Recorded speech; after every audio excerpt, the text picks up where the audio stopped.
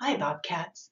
In this video, we're going to take a look at collision theory, which is an explanation of how molecules react. It's based on the simple idea that in order to react, molecules have to collide with one another. From that basic premise, all sorts of details have been developed. Collision theory has a lot of vocabulary associated with it, words like activation energy and steric factor. So we're going to take a look at all of those and hopefully be able to use all of them correctly by the time we're done with this video. The basic idea here is that all molecules have to collide to react. If two molecules never come close to one another, there's no way they can interact. So once they collide, they have the possibility of reacting.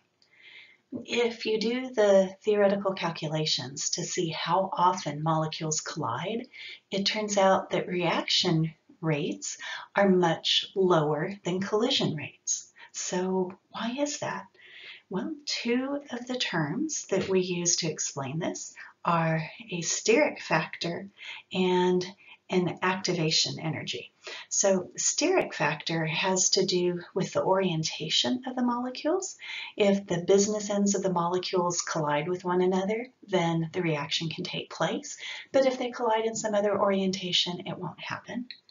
And then activation energy refers to a minimum energy that the collision has to provide in order to kick off the reaction. If the collision doesn't have that much energy, the reaction doesn't happen. Let's first take a look at the steric factor.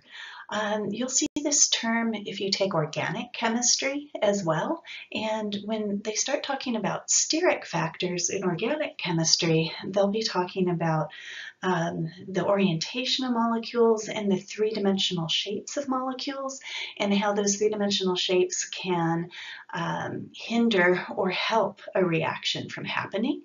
Right now, we're going to look at it more as an orientation issue.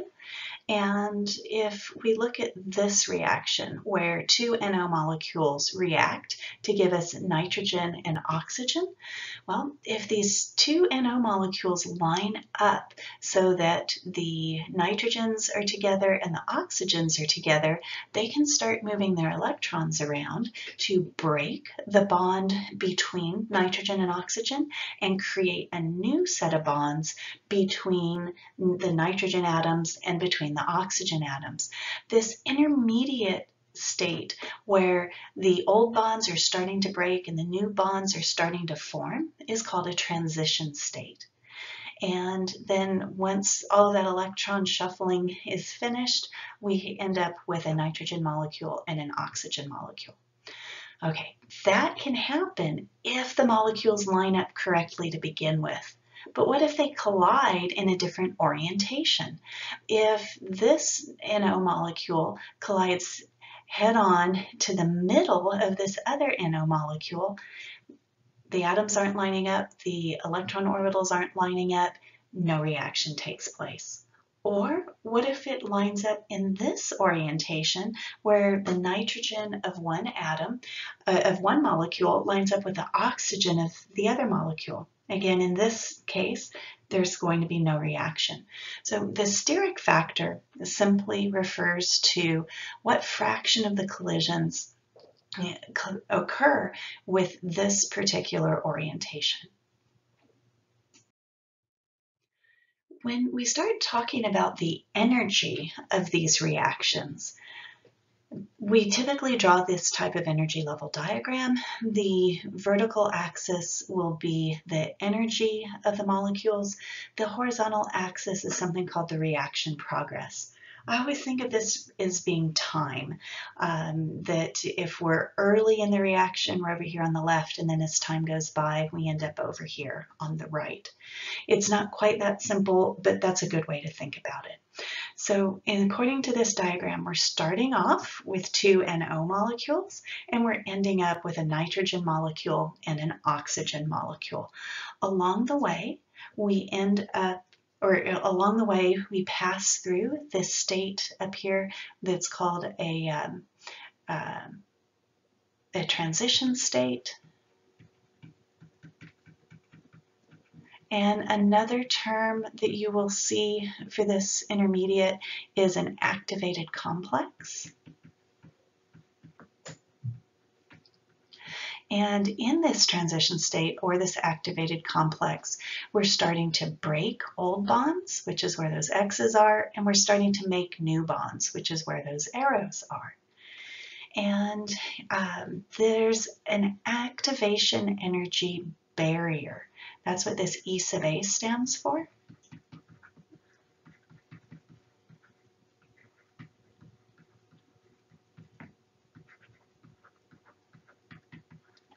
And the activation energy barrier is the difference between where you start, which is over here at the reactants, and then the highest energy point that you reach with that transition state. So the activation energy, as it's shown here, is the activation energy for the forward direction of this reaction. If we were to look at this reaction going in the reverse direction, the activation energy would be all the way from down here where the products are up to the top of this transition state. So the activation energy for the reverse direction is a little bit bigger than for the forward direction. And I also wanted to point out one more thing here. The difference in energy between the reactants and products is going to be the delta H for the reaction. In order for this reaction to successfully take place when two molecules collide, the collision has to have enough energy to overcome the activation energy. Let's talk about how kinetics and thermodynamics both are portrayed on these energy level diagrams. Let's start with thermo. So if we're going to look at delta H of the reaction, we're going to look at the difference in energy between the reactants and products. So for instance, on this very first one, this is going to be an exothermic reaction. The delta H will be negative. We end up at a lower energy than where we started. In the case of the second reaction, this is going to be an endothermic reaction because we end up at a higher energy than where we started. And in the case of this last one, this also will be an exothermic reaction. Now, if we talk about the activation energy will be the difference between where we start and that activated complex or transition state. So there's our activation energy. For the second reaction, the activation energy would be this difference. That will be our E sub A. And for the third one, we've got just a little activation energy. And the connection we're going to make here with the activation energy is that a big activation energy is going to result in a slow reaction, and a small activation energy is going to result in a fast reaction. So this little activation energy means that it's going to be a fast reaction. This great big activation energy means that it's going to be a slow reaction. So in the case of something like this very first example, thermodynamics says that the reaction should take place, it's exothermic, but the kinetics say this is probably going to be a fairly slow reaction because it's a large activation energy. So kinetics will tell us about the speed of the reaction, and that will be on these diagrams related to the size of E sub A. And thermodynamics is going to tell us, is this reaction likely to happen? And exothermic reactions tend to be more likely to happen than endothermic reactions. That's not the whole story, and when we get to our chapter on thermodynamics later this semester, we're going to learn about something called Gibbs free energy, which takes into account both the enthalpy change of the reaction and the entropy change. And when you combine both of those factors together, you get a good prediction about whether the reaction can take place or not in terms of thermodynamics. But even if thermodynamics says, yes, this reaction takes place, the kinetics may say that it goes so slowly that it's not observable. Even though thermodynamics says, yes, this should go, you would have to wait around for millions of years to see this reaction happen. When we're talking about collision theory and trying to make a direct connection between collisions and reaction rates, we often look at diagrams like this one. The horizontal axis is energy. And so we have very little energy of collision over here on the left, and as we move over to the right, we have much higher energy of the collisions. The activation energy for some reaction is given right here, where it's labeled E sub A. So this x-coordinate is equivalent to the activation energy for the reaction. The vertical axis is the number of collisions that are occurring, and we have this plotted for the reaction at two different temperatures, T1 and T2. T1 is the cooler temperature, and T2 is the hotter temperature. And as the temperature goes up, according to the kinetic molecular theory, the molecules move faster. As the molecules move faster, they have more kinetic energy. So as they collide, those collisions have greater kinetic energy. And so that's what we're seeing in the difference in the curve shape between the cooler curve, the blue one at T1, and the hotter curve, the pink one at T2.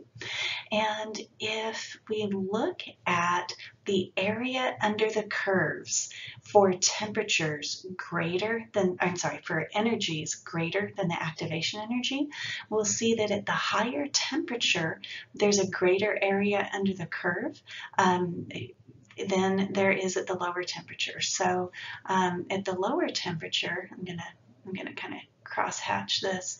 At the lower temperature, the area under the curve corresponds to how many collisions have energy that exceeds the activation energy, and therefore can the reactions can proceed.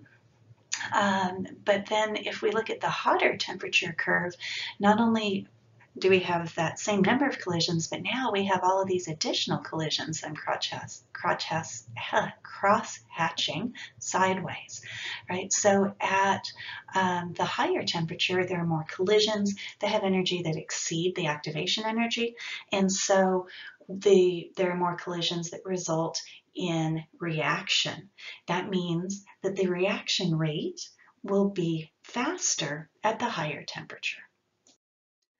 So this slide is just putting into words what was shown in the diagram on the previous slide. At higher temperature, more collisions have energy that's equal to or exceeds the activation energy.